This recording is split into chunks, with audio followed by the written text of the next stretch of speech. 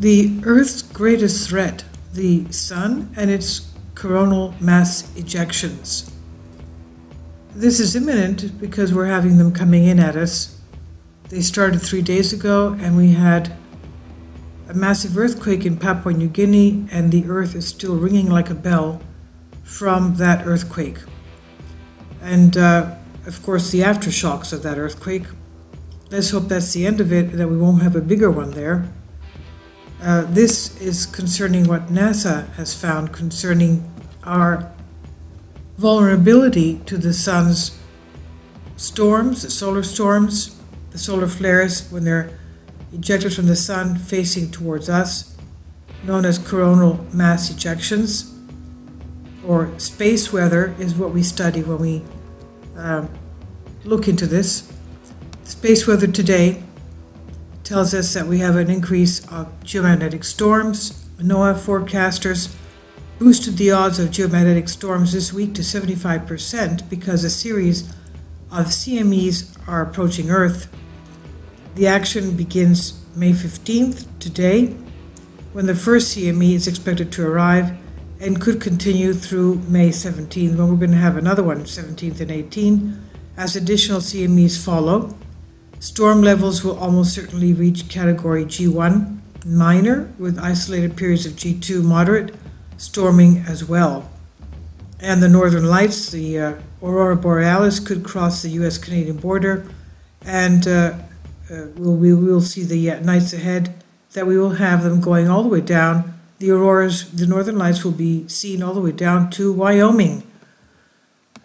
And now, what does this mean for Earth?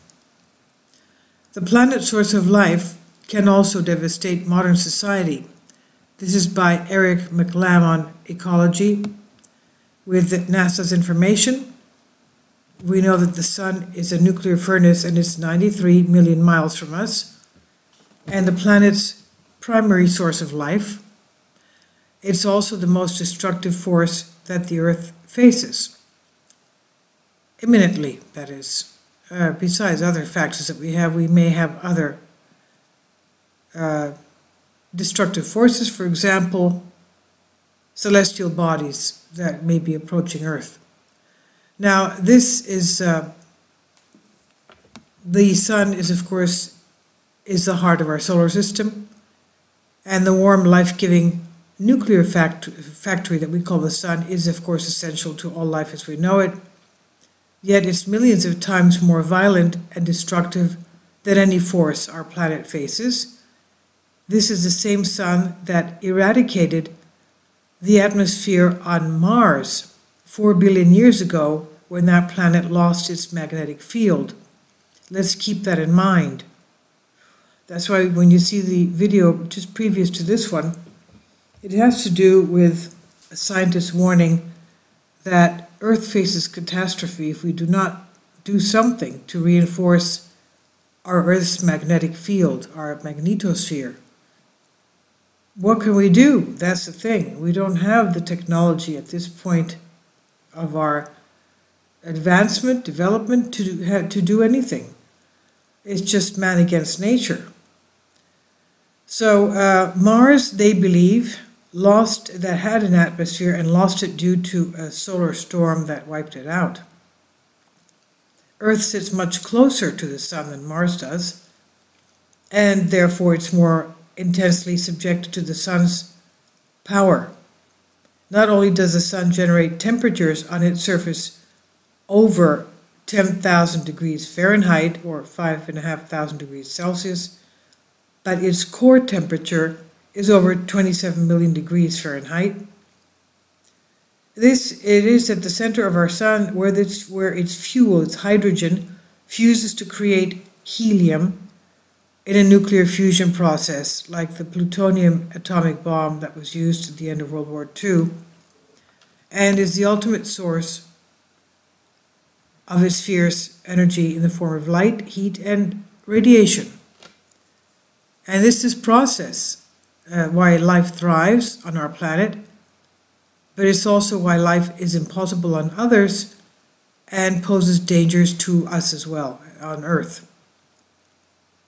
Now, we live on a Goldilocks zone of life, it seems. The key to life on Earth is that it is in what the scientists call sitting in the Goldilocks zone.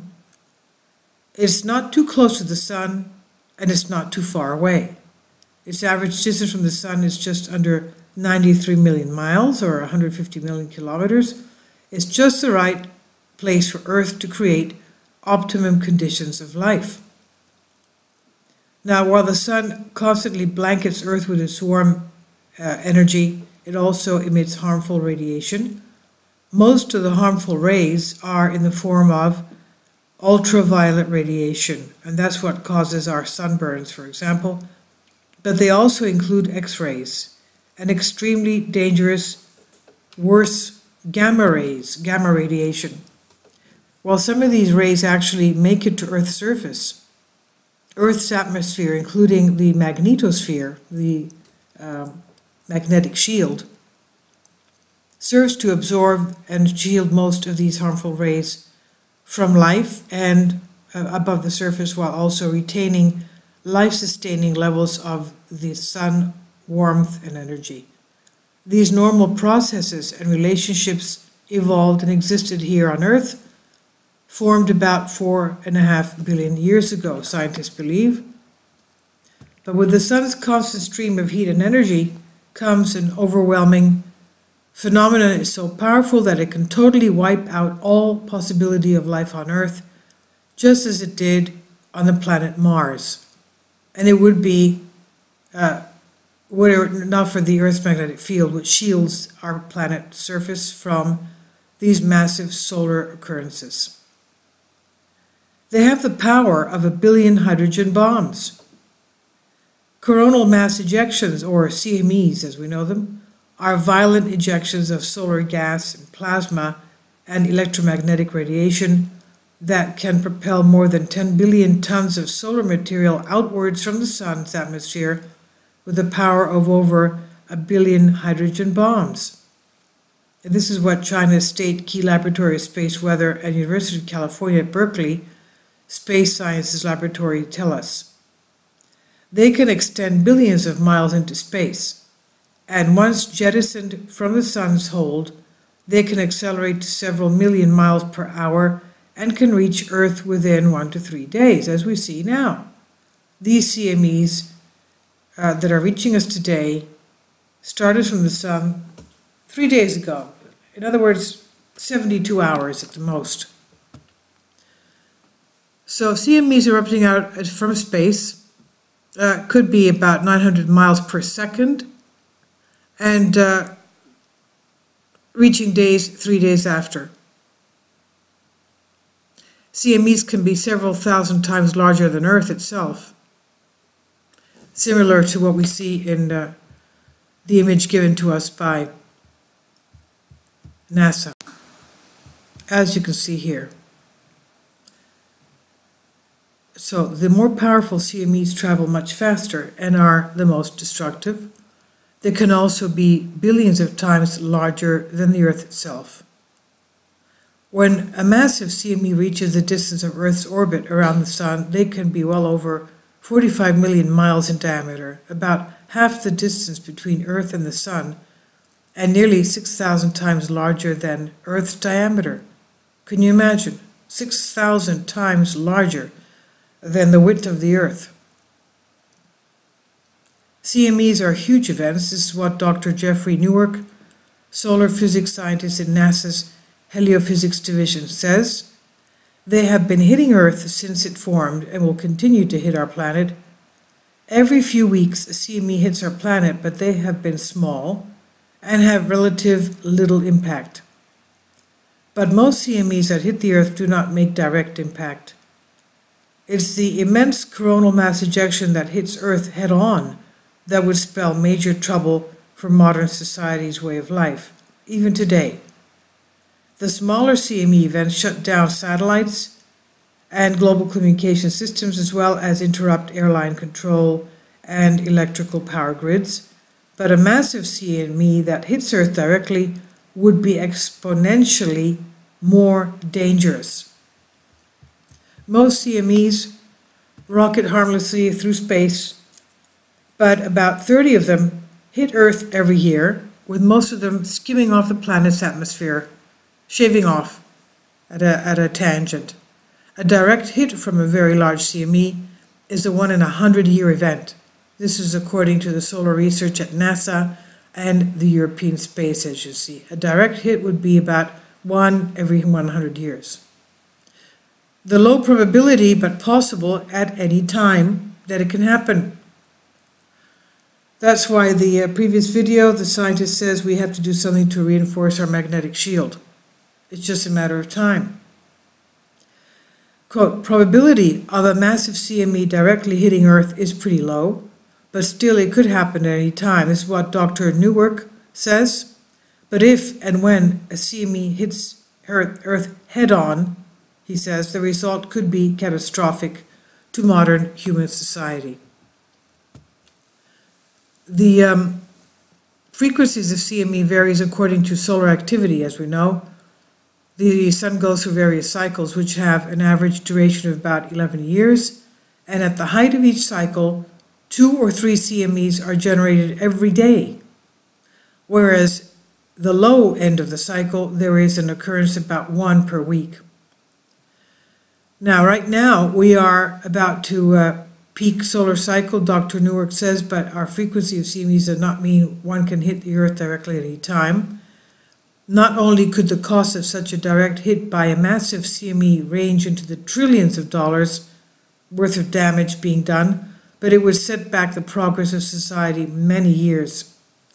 The entire technology infrastructure on which human life has become totally dependent, from electricity and power generation to communications, business transactions, healthcare, commerce, agriculture, and other critical infrastructures of modern society, would be decimated and taken years to recover. So general electricity throughout the world would all of a sudden be widely wiped out, and it would take years to restore. It's not as if we're living on farms where we don't have any electricity, as they used to about 100, 150 years ago. Most people were farmers. They had their own water supply. They had their own way of producing their crops and raising their animals, their cattle, their farm animals. And they were basically self-sufficient. That's not the case today. We rely on everything having to do with electricity, our water, our transportation, our food storage, food production. Now, what about a solar revolution? The Ecology's weather specialist Frank Binglesley says it could essentially shut down the Industrial Revolution. He's the chief meteorologist for KPRC TV2 in Houston, Texas. He says if so much of our technology and electrical systems, along with the plants that supply them, are shut down, then we are going to go back to the time of the Industrial Revolution. A CME setback in today's technological society to the scale of the early years of the Industrial Revolution might put us towards a solar revolution. Billingsley said that we may have to depend much more heavily on solar and wind energy, as an extreme coronal mass ejection could knock out our immediate dependence on fossil fuels, our primary source of power, and electricity. But if we depended on the sun primarily and the CME hits, the relevant technology could likely just let us go back to using solar energy the next day. Just knowing that such an occurrence is possible, and certainly probable at some point in the future, it's just a matter of time, should make society rethink how to best prepare for the advent of a massive CME by looking even more seriously at the use of solar and other renewable energy at a personal and industrial level, according to Billingsley. He says it's easier said than done, but also quite possible and a certain path to the future. Though the probability may be low that a massive human life-altering CME will hit the Earth directly, it has happened in the past, as well as there have been numerous near misses. Now, while the sun constantly radiates its electricity, electrically charged solar wind in all directions, the CMEs are single creations of solar activity that are jettisoned and spit out in one direction. From that perspective, Earth is but a small dot in the massive universe millions of miles away, so the chances that a CME would head precisely in Earth's direction is mathematically low. The downside to that is the sun generates a lot of them, and sometimes they are massive and they do connect. We had a major solar storm in the United States in 1859. September 2nd, 1859, the largest solar storm ever recorded, propelled an intensive power CME directly at Earth. The CME from the solar storm of 1859, referred to as the superstorm of 1859, created the most prolific auroras, the natural atmospheric lights generated by the interaction of Earth's magnetic field and the electromagnetically charged radiation from the sun, the northern lights that is, seen on the planet extended from both the North Magnetic Pole as far south as, you won't believe it, they went as far south as Cuba, and the South Magnetic Pole as far north as Queensland, Australia. Unbelievable. But it also knocked out the leading technology of the day throughout all North America and Europe, the global telegraph system. The CME was so strong, it literally gave telegraph operators electric shocks and created auroras more brilliant than the moon. It was fortunate that technology was not really nearly as advanced and essential to human life then as it has become today. The Industrial Revolution had only begun to take root in human society that would eventually pave the way for today's highly developed technology. In fact, the first electrical producing utility companies would not be established until nearly 20 years later. But we have had recent near misses. Recently, in more recent history, July 23rd, 2012, the sun hurled a rapid succession of CMEs directly through Earth's orbit. According to scientist Dr. Ying-D Liu of China's State Key Laboratory of Space Weather, the research physicist Janet Luhman of the University of California at Berkeley, this particular 2012 CME would have made a direct impact on Earth had the CME arrived 9 days earlier. Can you imagine? So we were lucky. This CME was so powerful that it reached Earth's orbit in 19 hours instead of 72 hours. Should a CME of the magnitude of the one that erupted from solar storm of 1859 or the near miss of 2012 hit Earth head-on today, modern civilization would be severely disrupted. The technologies that essentially support and enable human life today would be fried by the immense solar force overwhelming the Earth's protective magnetic field. Earth's magnetosphere. Earth's magnetic shield against the CMEs. How does that work out? It's Earth's magnetic field that forms a protective cocoon called the magnetosphere that shields our planet from these high-energy particles. CMEs do not pose any direct threats to humans or ecology. Rather, their impacts can be felt in our high technology, says Dr. Newark. Although the planet's magnetic field protects Earth from harmful radiation, it's not strong enough to ward off the full intense electromagnetic impact of a massive solar CME. The magnetic field will continue to work, which is why you would see the brilliant northern and southern auroras, like those that appeared during the 1859 solar storm. About the same amount of solar energy would hit the planet as it did then. The difference is that today there is an extraordinarily advanced level of human technology and innovation that would be exposed and highly vulnerable to the power of just a massive CME. Earth generates its own shield with its magnetic field, says Dr. Weijia Huang, geophysicist and applied mathematician for NASA. When solar winds come to Earth, they will be deflected because of the magnetic field, causing the charged particles to move away from Earth. The magnetic field is the planet's primary shielding, not only from solar wind and the CME activity, but also from harmful cosmic rays and similar activity from interstellar rays as well. But the strength of the Earth's magnetic field is relatively weak in general.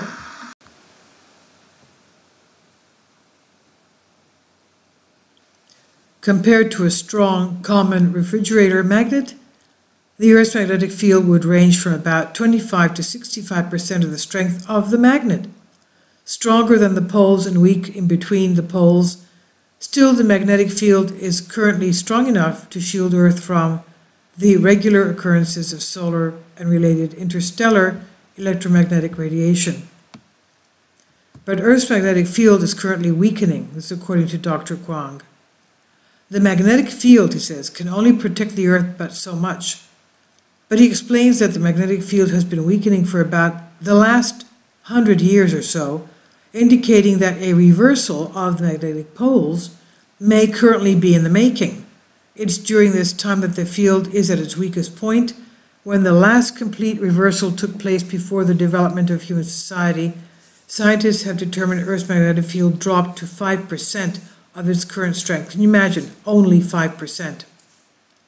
We see that from, let me go back to space weather. From space weather, I'll leave a link below for you. You can see at the bottom, it has a stratospheric radiation saying that our radiation has increased 18% in 4 years. Is because of the fact that our magnetic shield is weakening. That's why the radiation has increased 18%. Why are cosmic rays intensifying? It says the main reason is the sun. Solar storm clouds such as coronal mass ejection CMEs sweep aside cosmic rays when they pass the Earth. During the solar maximum, CMEs are abundant and cosmic rays held at bay, but when the solar cycle is swinging towards minimum as we have now, cosmic rays return. Another reason could be the weakening of Earth's magnetic field, which helps protect us from deep space radiation. In 4 years, we're talking about end of December 2014 until April 10th, 2018, it has gone up, radiation has gone up 18%. That's astonishing. That's how quickly it's weakening, our magnetic field is weakening. So they say it may drop down to 5% of its current strength. Dr. Kwang said the weakening of the field is a natural process, stating that Earth's magnetic poles typically take about 200,000 to 300,000 years to reverse or flip with each other, although it has been twice that long since the last reversal. If the field, she says, continue to weaken, in time we will see more and more disturbances or events that could be harmful to human activity, somewhere between disaster and disturbances. The weaker the field, the closer the shields get to us, and thus the more that electronic particles get to us, as we saw before. It weakened 18% more radiation in 4 years. That's terrible. You can imagine what that means as far as human health and plant health and animal health as well. Now, can we get prepared? Will Earth be fine?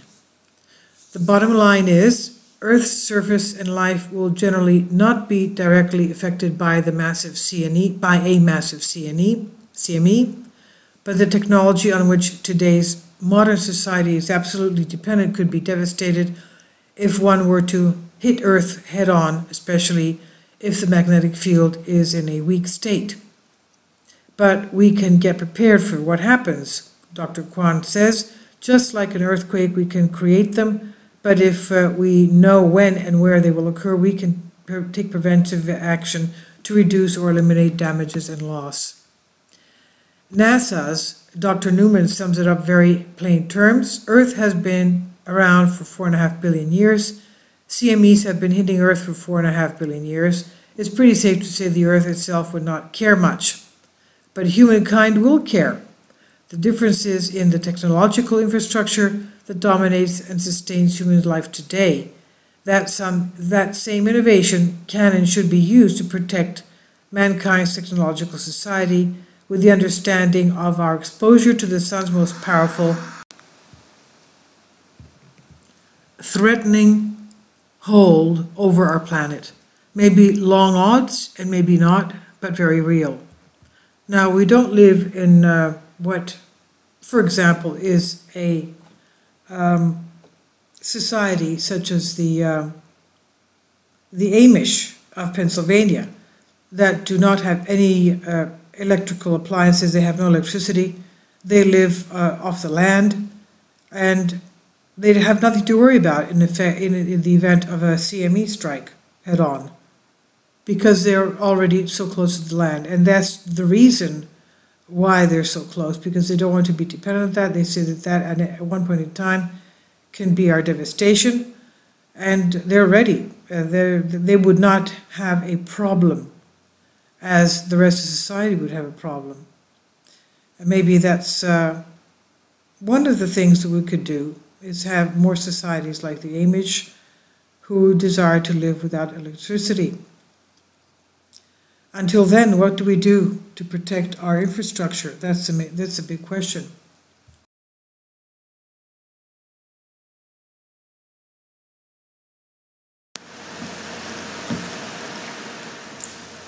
If you'd like to join me on my Patreon account, you will hear content not covered by mainstream media.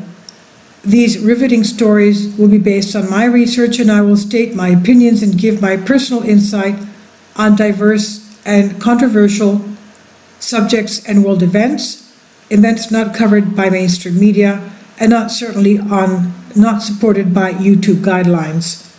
So whatever I have on my Patreon, most of those will not be on my YouTube channel. Please consider becoming a member today. More of the most significant and important videos will be on my Patreon channel. Your support helps me to continue my research and keeps this YouTube channel alive. And we depend on your support, your generous charity, because we help economically challenged families here in Athens, Greece, in Kapota, and we also help the young generation with university tuition and the community around our church. Thank you.